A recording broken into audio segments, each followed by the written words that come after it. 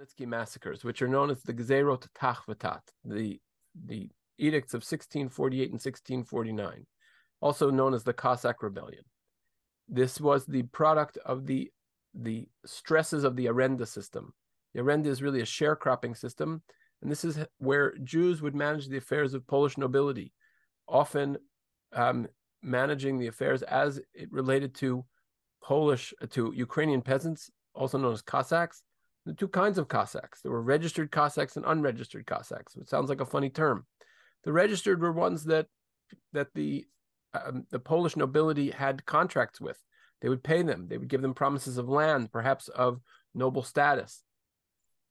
It was the offense specifically in that system where a Polish nobleman tried or effectively dispossessed Bogdan Chmielnicki, a very charismatic Cossack leader, who then went to the traditional enemies of the Poles, the Tatars. I encourage you to go to last night's lecture to understand the relationship between the two. He makes an alliance with the Tatars, who were a Slavic nation of slave traders. And they, the two of them teamed up to fight the Polish overlords. But because the Jews were responsible for for managing those systems, they were seen as the natural enemies of the Jews. Were seen as sort of the tip of the spear, the enemies, the people who needed to be vengeance was visited upon. And we have chronicles of that time, one of which is called the Yeven Mitzula, the abyss of the deep. It's a play on words with the word Yavan, which means Greek, because the Cossacks were Greek Orthodox. And the Yeven Mitzula describes in horrific and gruesome detail the massacres against the Jews. Some of the worst descriptions are they cut open a pregnant woman, they put in a live cat into her womb, they sewed up her womb, they cut off her hands so she couldn't take out the stitches. These were brutal individuals that literally raped, pillaged, and plundered, and killed people for sport along the way. So that was the Cossack massacre, the Chmielnicki massacre. Tonight, what we want to deal with is what was the response from around the world. So the first thing that we're going to look at is there was one of Hanover's, Rabbi Natan Nata of Hanover's descriptions where the Cossacks were on one side of the city, the Tatars were on the other side of the city, and they decided to throw themselves on the slave trading Tatars rather than suffer the brutality of the Cossacks. And so they were taken away in change by this sort of these horsebound slave traders, the Tatars. And so here I just gave you a picture of the slave market in Istanbul, because as Hanover describes in his Yeven Mitzula, in his Abyss of Deep, this contemporaneous account, he said, the people said, we know that the holy Jews of Constantinople will redeem us from captivity. And so they decided to go into it, to risk it with the slave traders rather than deal with the Cossack butchers. Here we have, I brought to you a piece here by a memoir of Yaakov Koppel Margolis in his life story, which he sold to printers in Venice in hopes that he could gain some funds. And he says he was swept up by the catastrophe that hit the land of Poland. I, my son, and my daughter were part of the mass of captives sent into exile. They put us in iron chains. They took us away to a foreign country. In tears, I asked myself, who is with me? Who will protect me? Who in heaven will rescue me from these stormy waters? So I decided to go to the local leaders, thinking that they can free captives from their imprisonment. And through them, God, the just creator of the world, released me from my captivity. And indeed, thanks to him, the famous leaders, those righteous and pious benefactors of the Istanbul community, and in particular those scholars who study Torah day and night and take care of the Jews held by cruel masters, took pity on me and moved and had me ransomed. But despite this, God has treated me harshly, and my children remain in captivity. I have traveled from country to country, collecting money, small sums and large, for my poor lambs who await me every day, lost in the clutches of cruel and evil men. So here we get a little glimpse of some important things. First of all, some people managed to make it to the slave market, but some people didn't. Young children, unattractive women, older people did not make it to the slave market because they were not seen as worth the investment and the risk. And so the slave traders who would march people in chains to Crimea, and from Crimea would sail the Black Sea to Constantinople. Not everybody made it, and so families were very often broken up.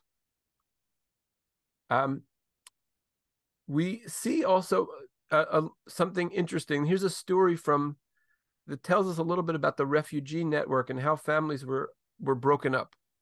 So in 1649, we know of a story of a man named Yoel. He arrives in Holostov in Moravia, and he wanted to begin a new life. And so he was hoping he could take a new wife, and he figured his family is lost, and maybe, he gets word through the refugee network that in fact his wife had been captured and converted to Islam. So if she's captured and converted to Islam, so there's a section of the halacha that says that we can consider her an isha moredet, a woman in rebellion, and under those circumstances, by Jewish law, we can suspend the requirement of Rabbeinu Gershon, and we can allow him to take a second wife. And he appealed to a very famous rabbi, the rabbi who wrote the Turei Zahav. Turei Zahav is a commentary on the Shulchan Aruch. Very well-respected rabbi. Now, the rabbi did not have his Sfarim with him at the time. He said, he wrote back in his tshuva, he too was a refugee. And he said, I cannot consult my library, and I'm sending you this based on my recollections. The other rabbis of the time were outraged. They thought, this is horrible. How can you let this man remarry? Right? Any woman who's put into captivity, all of a sudden we let her husband remarry. This is a scandal. And it would have been a scandal, but then there was good news from the refugee network. A little later, he says, I received a letter from a man called Yoshua, the maternal uncle of the woman, the wife, in which he wrote that she had been captured by the Tatars and ransomed in Istanbul, and she preserved her righteousness and never converted. He added that she was on her way back in the town of Isai, a small group of Jews who had been captured and ransomed with her. Not long after that, she reached the Lublin district in Poland and wrote to her husband here saying that he should go back and reclaim what he had lost, which he did. He traveled to her and lovingly took her back as his wife. This story has a very nice ending. Not all of the stories have such a nice ending, but what does this show us? This shows us a couple of things. First of all, it shows us that families were broken up and it could be devastating. And it doesn't always end this well. I don't think we should be naive to think that it did. Second things we should understand is that there was a refugee network, right? And you hear stories after the Shoah of people, checking the boards, checking references, traveling to different DP camps, looking for relatives, trying to find information. Person, do you know this person? People were collecting and sharing. And the same thing was happening here. After the Gezerah Tachvatat, there was this whole network of people trying to reconnect families and trying to engage in this process of putting people back together after redemption, right? Because it's one thing to redeem them. It's another thing to figure out where people migrated to in the interim. What were the slave conditions like unto the Tatars? So again, I mentioned that they weren't, you only had value if you were saleable. And they also, the Tatars in the Black Sea would sell 10,000 slaves a year. They would capture Slavs, right? The word slave is not a Latin word. It rather comes from the principal ethnicity of people who were slaves in the Middle Ages, which were Slavs. And they were transported from the Slavic lands to Crimea, sold on the Black Sea, and probably the biggest market of the time was Istanbul. And scholars of this period say that they would rival the slave trade of Africans to the West Indies and to the Americas for their plantations. It's worth noting that slavery is an ugly stain on all of humanity. It does not erase the stain on the Americas. It does not make this in any sense better, but it is also not exclusive. And not only were our ancestors part of this slave trade, as both, unfortunately, both as the product and the purveyors in various capacities, although I don't think we were the principal. So were the Venetians and many others. Anyway, that said, what was this group of people who were involved in the slave trade at 10,000 people a year? Well, they may have taken 40,000 captives, some estimates, which are probably high, from Rabbi Natan Nata of Hanover, the author of the Even Metzulah. He thinks that they took 40,000 captives in 1648. That's 4 times their annual haul. So they bottomed out the market because they were flooded with product, right? And slaves they're not like I don't know, hunks of coal, right? You have to feed them or they're not worth anything. So it created a real market turbulence, which meant, there's a verse from the book of Yirmiyahu that says that you will be sold as slaves, ve'ein koneh, and there won't be anyone to buy you. You'll be so worthless that we no one to buy you. That prophecy, in a sense, comes true here. And you see this. The Tatar burned babies and the elderly in, you'll forgive me on the pronunciation, Zivativ. And because they did not want to take them captive, it was young men and women that they picked up for captivity. And the verse, they sold my people for no fortune, this is from Yirmiyahu. They set no price on me, was fulfilled there because one person would be sold for only 1 zloty and a few groszy, right? This is the Petach Tshuva of Gabriel Bar Yehoshua Schussberg of Rezau. I was taken into captivity together with minister. So this is the next piece is a testimony of Meir Bar Yitzchak, and it's in front. It shouldn't say in form, in front of a Beit Din in Istanbul, because in Istanbul they need to figure out, okay, did this guy die? Can his wife remarry? How does this? They need to settle these matters for Inyane Gitin. He says, I was taken into captivity together with Mr. Henoch from Probishe. I asked him if he was married, and he answered that his wife, Mistress Dina, had vanished into captivity. Then the order came down from the Cossack general that the Tatars would kill all male prisoners and leave the women alive. And straight away the Tatars began to kill all Jewish men, among them Minister Henoch. I saw it with my own eyes. Me, they dressed up in women's clothes because my beard had not yet started to show, and so I escaped death. Right? This tells us a couple of things. First of all, it tells us about how they tried to get information about were people's husbands alive or dead. It also tells us that in that scenario, when you're dealing with too much product, who were the slaves that were sold? Women. And they were probably sold, for prostitution, and female slaves took a premium, and it just shows you how precarious it would have been. If you're a man, you are killed. If you're a woman, perhaps worse. So that's what it was like to be in the slave trade. This is a tshuva from the Yam Shel Shlomo, Rabbi Shlomo Luria, a very prominent rabbi in Poland, and he lives from 1510 to 1573. So he dies, 75 years before our episode.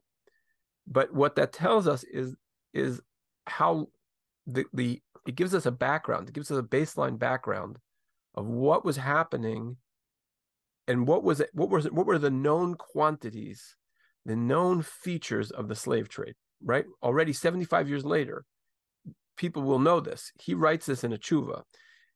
This is commentary on the tractate of Gittin. And in Gittin, one of the latter chapters talks about the policy of ransoming captives. And it says you shouldn't ransom captives for more than they're worth, because you will create a slave, you create a premium, right? If the slave traders run out of market, there's nobody who needs slaves. They just say that their slaves are Jewish, because if their slaves are Jewish, then Jewish community will pay a premium to redeem a captive.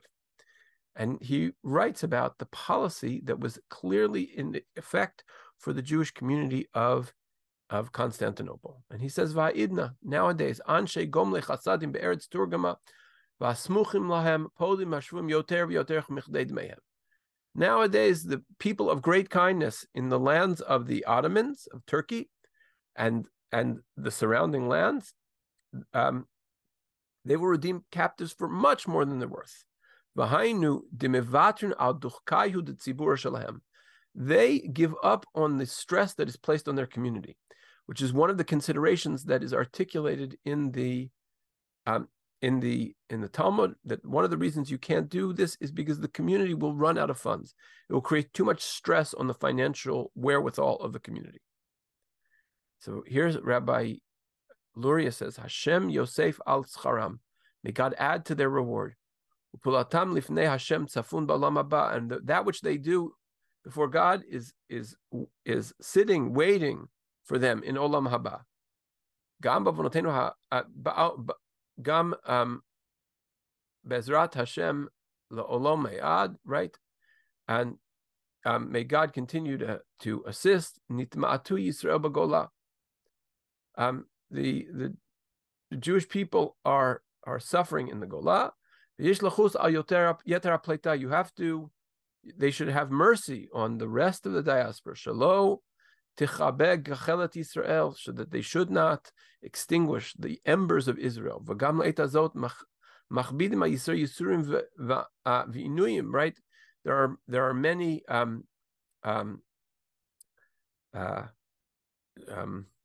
travails that come upon the Jewish people. L'chofam kedei la'avor al adat. There are many Jews who are forced into conversion. Lasot malacha b'Shabbat shelo l'tzarach. They're forced to work on Shabbat that is not sanctioned. V'gam im lo yiftu otam ika l'mechash l'roa libam. If we do not redeem these captives, horrible things could happen. Shelo yargu otam. Maybe they'll kill them. V'sakanat nefashot podin yoter mechdehen. And there is a concept that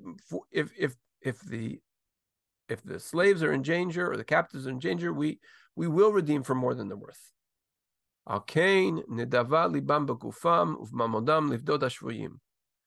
Therefore, he says, their generosity to do this is well placed. And may the help of God be with them. And I just put one other line because this contextualizes it. There's another in the yeshiva is a very famous piece of the Yam Shel Shlomo where he talks about what he had heard about the Maharami Rothenburg, Rabbi Meir of Rothenburg, who was a captive in the 13th century, captured by Emperor Rudolf II in the Ansheim Tower. And Rabbi Rothenburg, at least by what Rabbi Luria heard, refused to be redeemed. It's a whole story on its own, but I just put it there so you know that this is where that whole both of these historical subjects are dealt with in the Yam Shel Shlomo. But the takeaway here is that already, we can say in 1573 or earlier, Constantinople was known as a place that would redeem Jewish captives. Now, this was an expensive deal, and Constantinople didn't do it alone. I took a slice of these from some important Jewish communities, but there's an Israeli scholar, Yisrael Halperin, who wrote a very interesting article on Pidyon Shvuyim, on the redemptive captives in the Middle Ages, and here he gives us a whole list of communities that helped support this. Posen, we have the list of the appointments of two Gabaim redeeming captives, and many communities did their sort of changing of the guards, installing their officers on Chol HaMoed Pesach. So this is Passover 1642. The Sephardic community of Hamburg, 1653 and onward, records in its Pinkasim funds dedicated for the redemption of captives. Prague, the Pinkas, the community ledger of the Niftarim, which talks about those who have passed away, it lists certain individuals as gabayim, as collectors for pidyon shvuyim, for the redemptive of captives. And we have entries 1630, 1635, 1657, 1704, and probably more. And Amsterdam, the regulations of the merged community, the Talmud Torah of Amsterdam, they gave very regularly to pidyon shvuyim. Venice was extremely active in this, and there are many, many documents in Venice, one of which is just the Pinchas Chevra Mishnayot. It has nothing to do with cheese. Apologies on the autocorrect there. One of the things that happened in Istanbul that allowed the Jewish community to do this was they put a tax on all the Jewish ships that would arrive in port. It was called the Gavila. And people complained that it's not fair, right? That why does this money go into the hands of the Jewish community of Istanbul, right? When it comes from all over, it's not really fair. It's an inappropriate tax. And Rabbi Yosef of Trani, the Marit, he says, no, it is fair, because really he says those who come from Russia, meaning the Slavic lands, it's incumbent upon all to redeem them. For now that this is spread across the Black Sea every day, new ones come in chains, everybody's going to be responsible. And then they also had similar taxes in some of the other Ottoman ports, Thessaloniki and Adrianople. But again, this is another way. Some people gave voluntarily, and sometimes they put this on the ships, because a ship could carry olive oil, and it could also carry slaves, and it could carry slaves and olive oil. And the sailors were involved in everything. And so maybe it was fair to put this on them. This is, Halperin shows us this letter. What you see here is an image of the actually handwritten letter from the rabbis of Constantinople to their compatriots in Mantua. This is a fascinating piece of history. First of all, you can see it. It's pretty clear also that there wasn't just one sent to Mantua, and it gives us a little bit of a clear picture of what they were seeing. They write, since in our sinful state, the Jewish community, the rabbis, the organized communities, they always appropriate upon themselves guilt. They won't often say what they're guilty for, but they'll say this must be happening because of our sins. There was a sense that Jewish community took responsibility for its own position. And part of that may be very much related to Tisha B'Av, in the sense that we are in the diaspora and we are to a certain extent powerless because of our own sins. Okay, the sorrow of our brothers, the captives, continues to grow and intensify every day. And new captives come day by day, including a great rabbi with his many students and many of the nobility of the congregation, the scientists and their wives and sons. What man who fears Hashem sees a person of Israel in such a state and is not filled with mercy, even more so the many people who are imprinted with Torah, women and children, infants and nursing mothers, naked, starving, and barefoot. The cost is greater than we can bear, and therefore we are sending a second messenger to you. And the city of Mantua did give to these, and as did many of the other cities in Italy. But you can see that this was a constant, you had to constantly fundraise for this.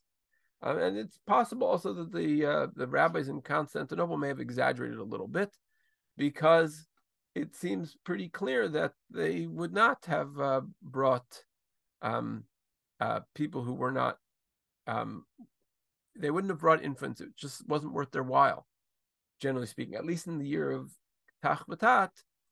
So it could be that there's a little bit of exaggeration in this, but in a case like this, of pidyon shvuyim, of something which is so heartbreaking,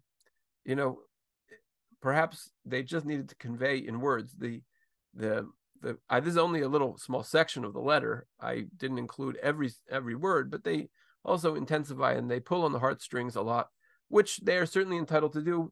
And I think we should take it as a badge of pride, though, that the Jewish community of Constantinople took this upon themselves, that they wouldn't let a Jew go to the slave market. And it didn't matter what it cost the community. And then they figured out how to fundraise on that about that on the back end, rather than worrying about the money. First, they worried about the people, and I think, and you can see as far away as Poland, right, in 1570s, they knew that the Jewish community of Constantinople would rescue Jews from that slave market. And clearly the Jews in Ukraine, when they chose to go to the Tatars, they understood how this works. They understood what happens when you become, part of the chattel of a group of Tatars, and you're sold in Crimea, and you get flushed down the toilet, and hopefully somebody rescues us from the trap in Istanbul. But they were counting on, and maybe with good reason, that I say with good reason, not to say that Chas v'Shalom, the Jews of Istanbul wouldn't redeem them, but the journey from Ukraine all the way to Istanbul was certainly fraught with ways that you could die. Okay. I'm just going to go ahead because this is that one slide out of order. Okay. Now we dealt with the captives, but let's deal now with the refugees. So this is a letter from the Jewish community of Krakow, who had taken many, many hundreds of Jews, maybe even thousands of Jews, because Krakow is sort of in central Poland, and these Jews are coming from Ukraine. It's strangely similar to what's happening now, or really what happened last year, maybe, is when Russia invaded Ukraine.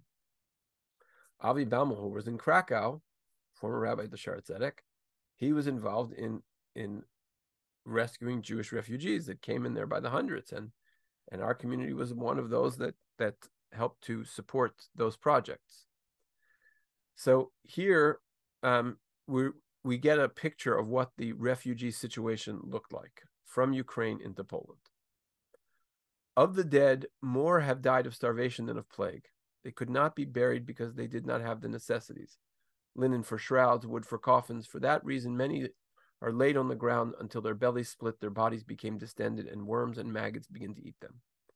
Last Friday, 100 Jews were buried together, all because there were no coffins. So they ran out of materials for doing the burial. I read this yesterday, if it looks familiar, but it made sense to reintroduce it here. The grave diggers themselves have died. Until now, more than 1,000 Jews have died, great students and pious leaders, the least of whom could have made a complete world. For our sins, those who survive are already weak and exhausted from starvation. Their situation is grave. They have run out of money even after we made a special collection before we left Krakow. Now, at our committee meeting here in Okluz, we have made another special collection for the poor, but that too will not be enough to cover even half of what they need. So Krakow was taking in refugees, and we see this just sort of your first snapshot of how surrounding communities are going to be picking up refugees. This is just gives you a sense of how the stream of refugees arrived in different places.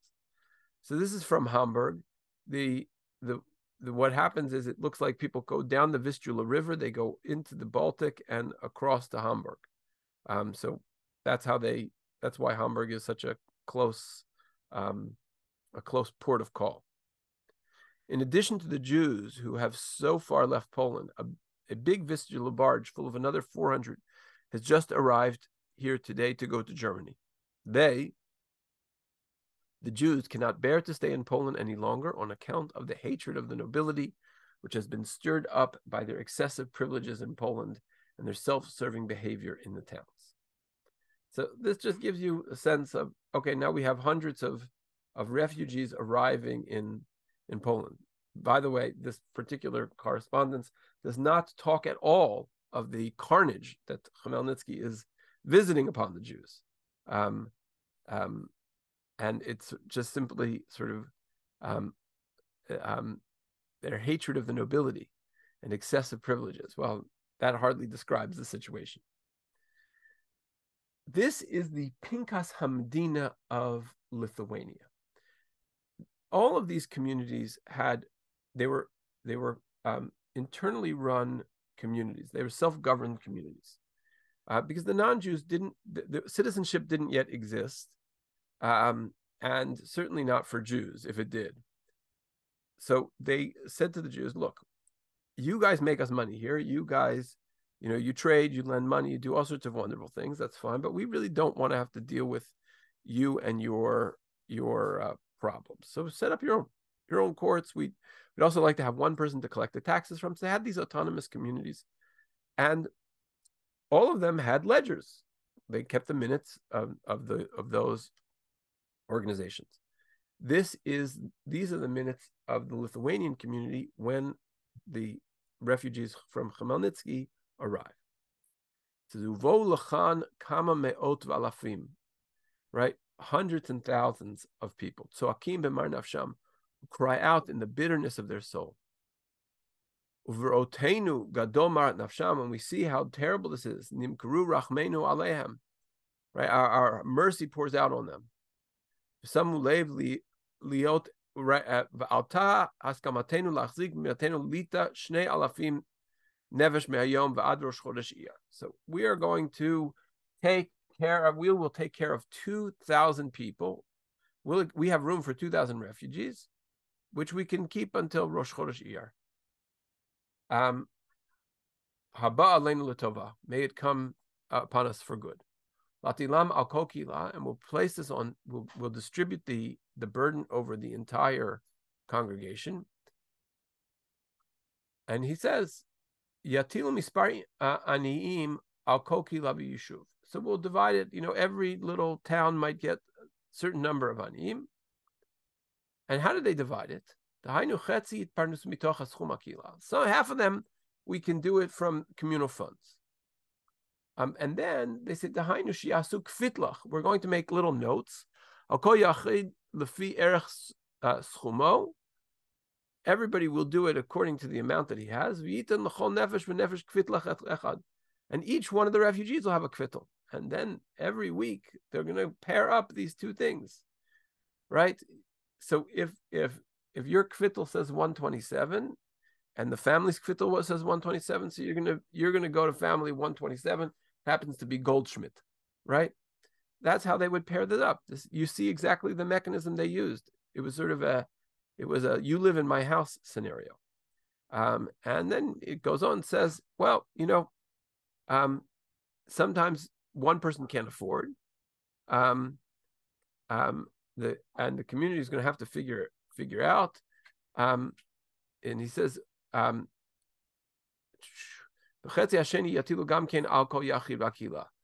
fi omid hadat, it's going to have to be done with estimation. Whoever has capacity to hold the nefesh achat.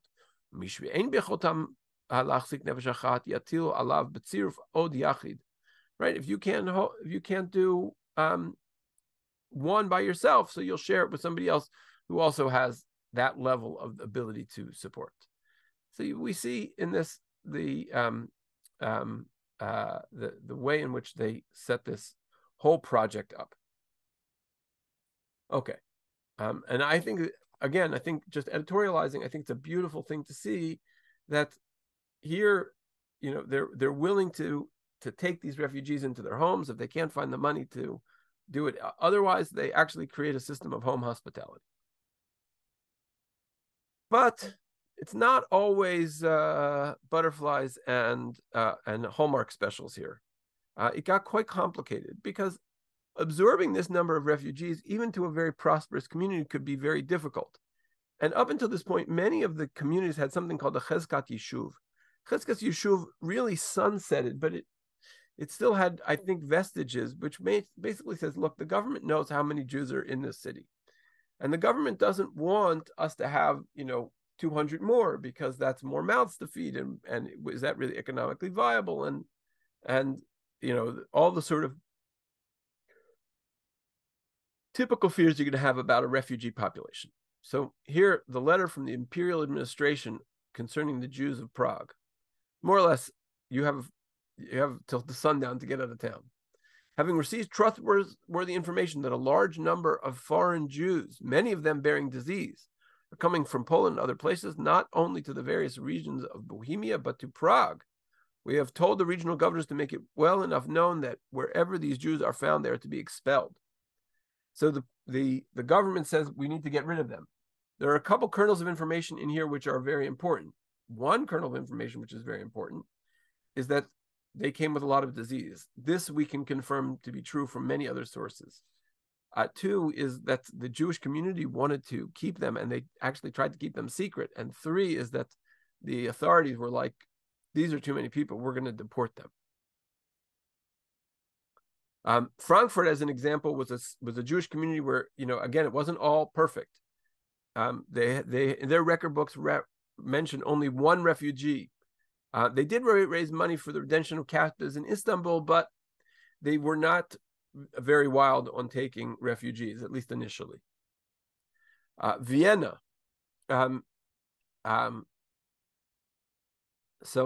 Again, sort of a similar scenario to Prague, that they saw it was apparent that foreign Jews have crept in large numbers and now chose to wheel and deal shamelessly. All those foreign Jews who have no special royal privilege shall within at most 14 days from this date be well and truly driven out.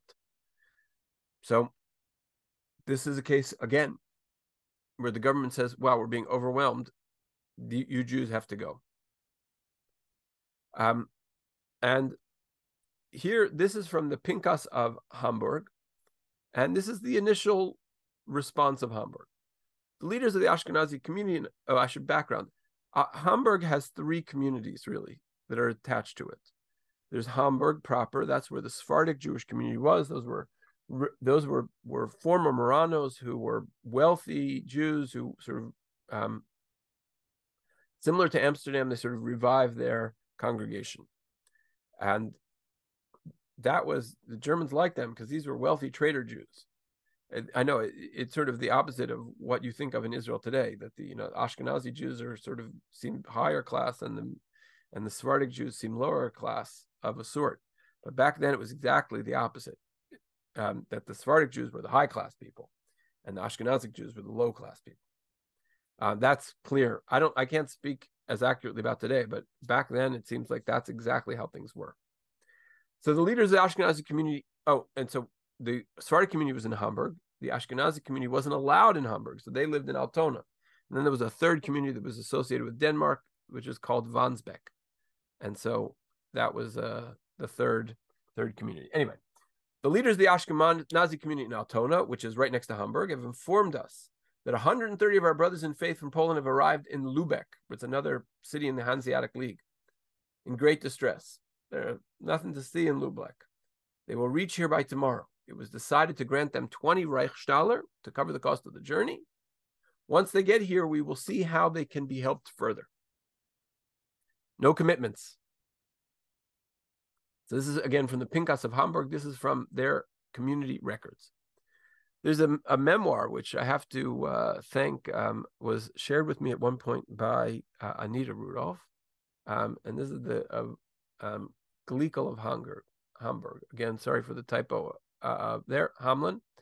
And she writes, after this, the Jews of Vilnius fled Poland, and many of them came to Hamburg suffering with contagious disease. Now, this is our proof that there was disease, right? At that time, there was no hektish. The hektish is a building where they would keep the sick or the refugees. It was a special sort of, almost like a hospital for the people who were truly pitiful. The communities supported these because they needed a place to take care of the poor and the sick, or any other houses in which to house the sick. At least 10 of them were sent to rest in our attic, and Father had them looked after. Some of them recovered, others died. So in her home, her father had an attic, and they took some of these sick people because there was no designated house for them. So the father, had the women look after these sick. My sister Elka and I also contracted the disease. But they were young, so it seems they survived. My pious grandmother visited the sick and ensured that they had everything they needed. She would visit them in the attic 3 or 4 times a day. Eventually, she also caught the disease and languished for 10 days before she died. So this tells us there were individual people who were opening their homes to these refugees. But it was difficult because they did spread disease.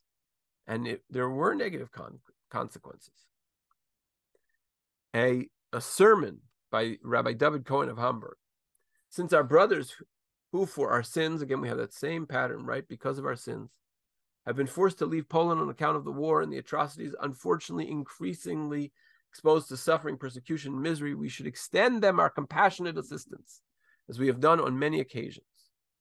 The expense involved is more than our community can bear, so the Ma'amad has decided to hold a charitable meeting for us to help the many souls who have recently come here, hungry and naked, and may still yet be coming. It also proclaims that the financial resources of the Altona community are not enough even to feed these people. This support of the refugees is an act of pure kindness in which many religious commandments are involved. It is our most fervent hope that our pious and open-hearted people will once again demonstrate their usual grace and great-heartedness. He is basically saying, you guys, I need individual charity. You can't rely on the dues that you're giving the community, because we, the community, don't have enough to fund them. It has to be you, the household owner, the balabas, who has to assist in this. Amsterdam, more or less, there are more sources, but I'm not going to belabor with them.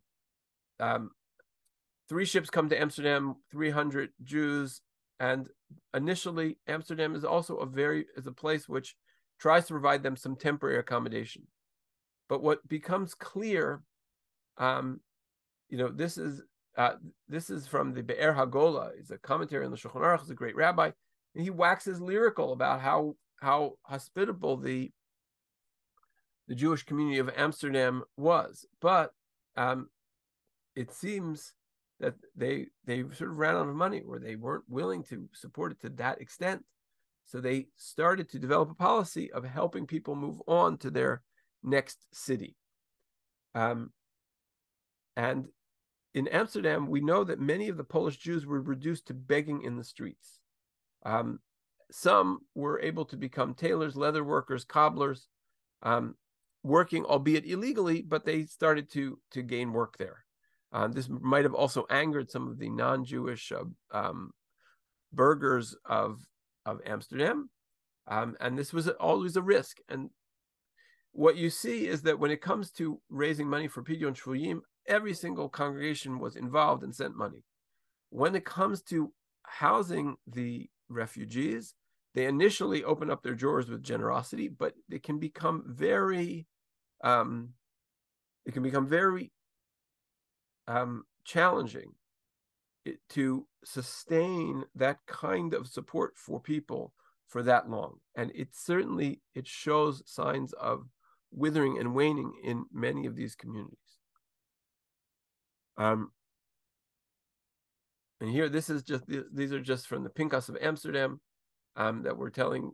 They essentially made funds available to allow the refugees to move westward to other locations. Presumably, the idea was, well, if I find a town that is not overwhelmed, that only has, 5 extra families, if I'm a 6th family of an extra 5, it's better than me being the 30th family in Amsterdam.